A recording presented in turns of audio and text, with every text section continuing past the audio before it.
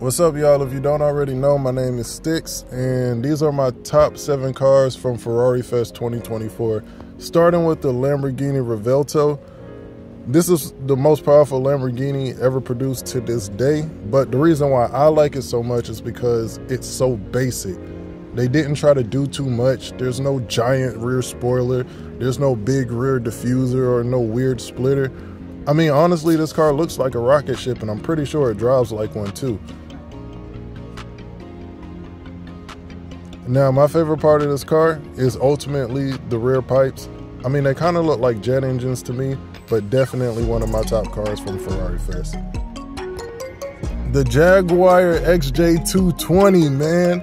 Now, this is probably one of the rarest supercars that you can find, and the reason being is because only 282 of these cars was produced.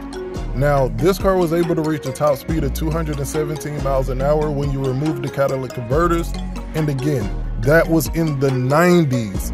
That's just to tell you how powerful of a car Jaguar was trying to create. So what ultimately killed Jaguar's one and only attempt at the supercar category? Well, in the 90s, the world went into a global recession, and with a 472,000 pound price tag, it was just impossible to sell. The next thing that killed it was in fact Jaguar themselves, because they advertised it as a V12, but when they delivered the car to consumers, they delivered a turbocharged V6. And V6s just don't sound like V12s.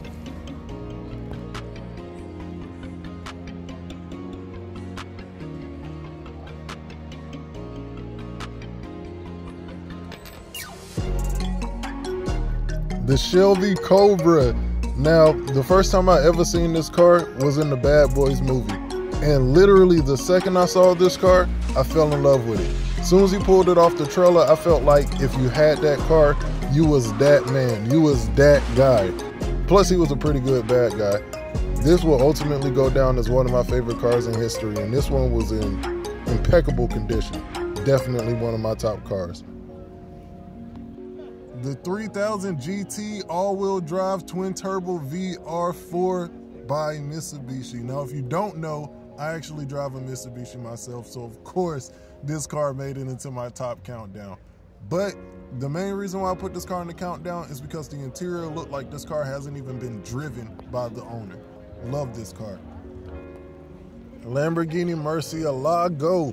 Listen, I feel like the Murcielago and the Diablo is two of the most forgotten about Lamborghinis, but two of the best designed Lamborghinis in the world to me. Everybody's, Aventador crazy now. Everybody's just psycho about the Aventador, and the Aventador went up in value. Personally, I would take this Murcielago in orange any day. Any day. The Lamborghini Countach, easily one of the most recognizable and iconic Lamborghinis in the world. Now, if you haven't seen Jackie Chan's Rumble in the Bronx, which is this, or if you haven't seen Leonardo DiCaprio's Wolf of Wall Street, which is this, for some apparent reason, Hollywood just loves destroying these cars. I don't know why, but they love doing it. Now, 3 quick facts about the Lamborghini Countach. 1, if it has a front bumper on it, then it's the American version. If it doesn't have a front bumper, number 2, then it was bought overseas and imported over here to America, because you gotta have a crash bar as part of the American safety inspections. And number 3, the Lamborghini Countach from the movie Wolf of Wall Street just recently sold for $1.2 million in that condition right there. This is the big dog, the Ferrari F40. This car comes with a $2.3 million price tag, and it's honestly amazing how I was actually able to see it in person. I've never even been this close to a car this expensive before in my life, and the crazy part about it is I actually got even closer.